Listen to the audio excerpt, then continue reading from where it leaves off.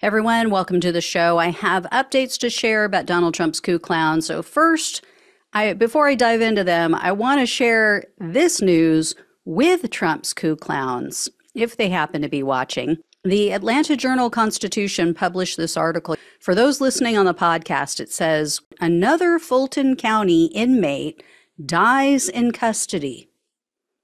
Better get to getting on those plea deals. I'm just saying.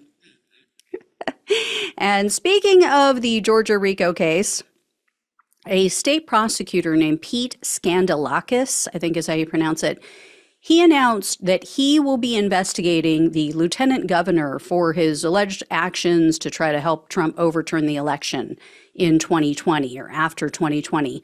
So Burt Jones is the lieutenant governor who's going to be investigated. And prior to being elected as the lieutenant governor, he was a Georgia state senator. He was also one of Donald Trump's fake electors. In addition, he tried to convene a special legislative session to name Trump the winner of the election.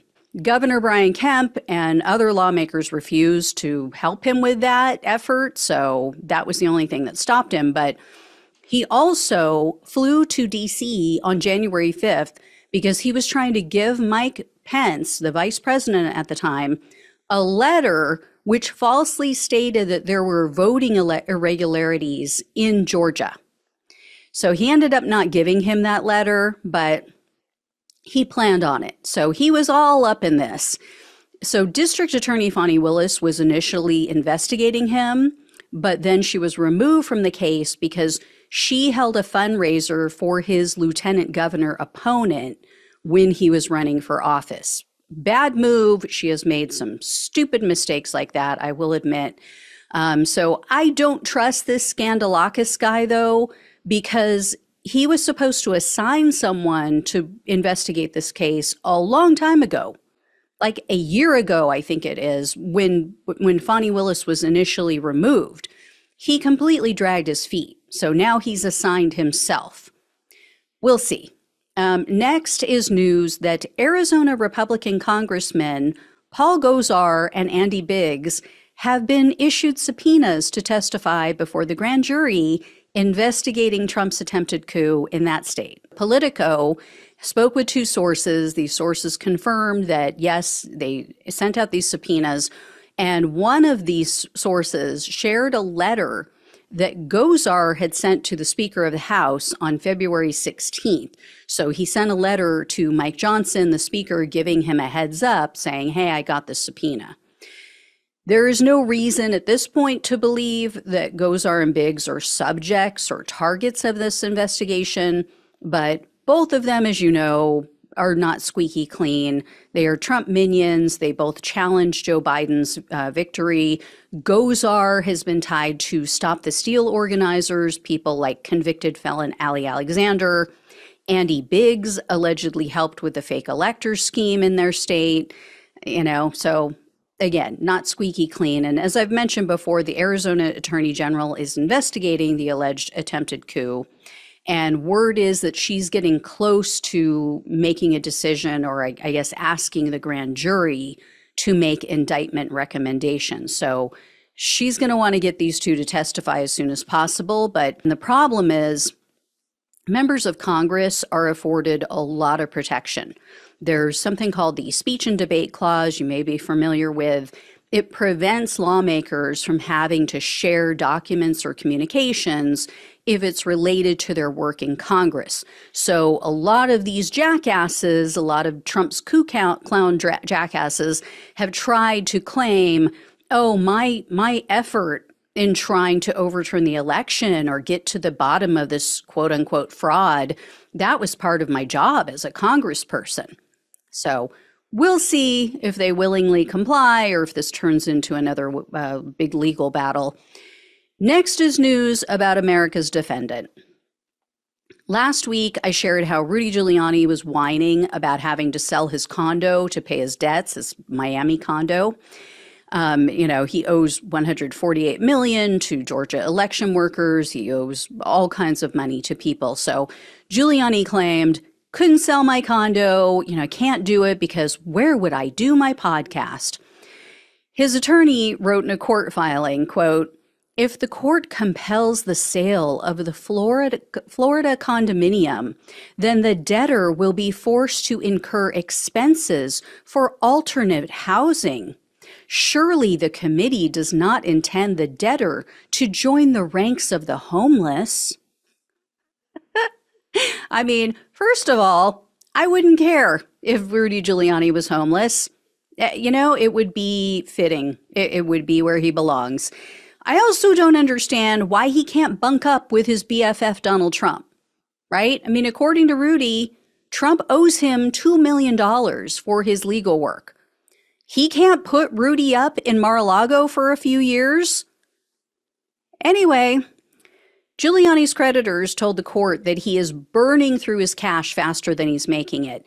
They said since he filed for bankruptcy, so just in the past few months, he has spent at least $160,000 just on maintenance and fees and taxes for that Florida property. That is obscene.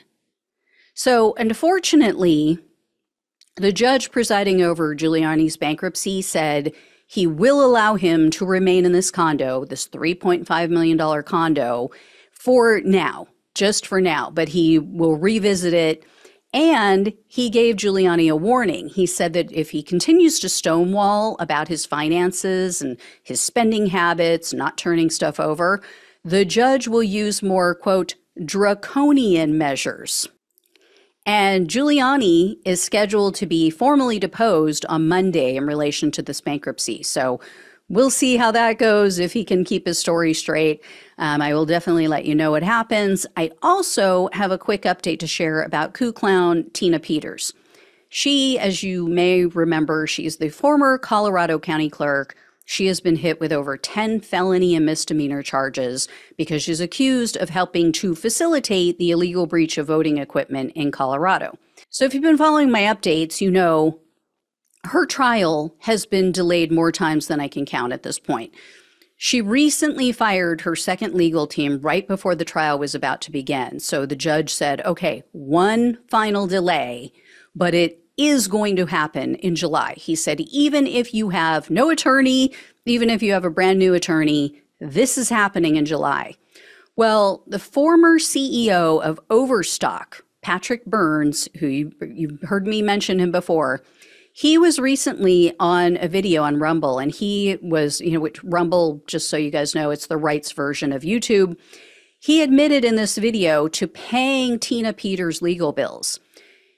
He, you might recall, he is a Trump sycophant as well. He took part in that batshit crazy meeting at the White House in mid-December of 2020.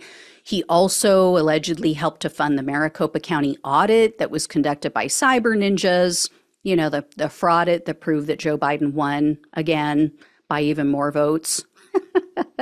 So anyway, Burns said in this Rumble video, he paid Peters' previous attorney, the one that she just fired, $1 million, but he wasn't happy with the defense strategy.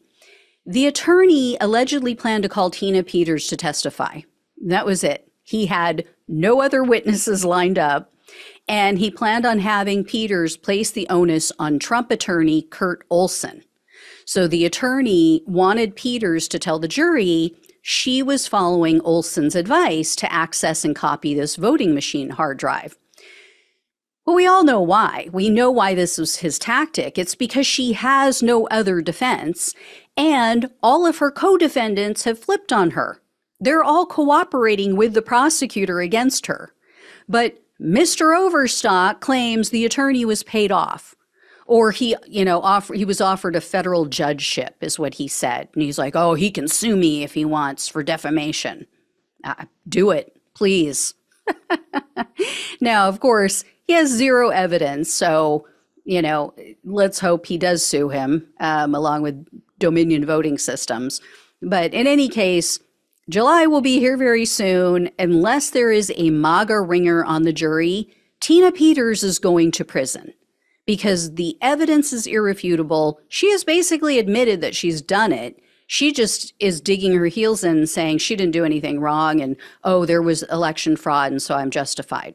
No, not the way it works, even if there was election fraud, which there was not.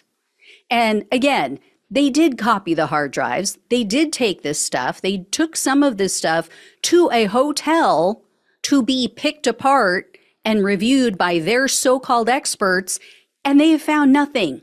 They have come forward with absolutely no evidence whatsoever. So if there was election fraud, where's the evidence, Peters? Where's the evidence, Patrick Burns? These people are just ridiculous. They are such clowns. So I will let you know when I hear more. Thank you all so much for watching and listening. Please like, share, and subscribe. Please donate if you can. Love you all. Take care. Talk with you soon.